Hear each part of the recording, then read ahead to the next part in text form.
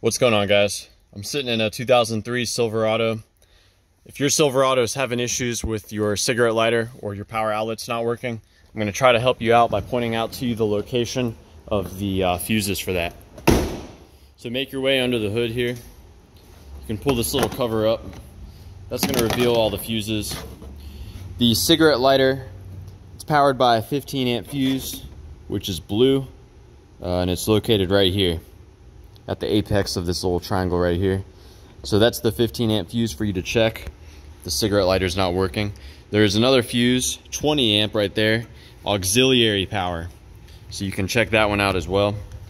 How you check these, you basically pull them straight out. Helps to have some needle nose pliers.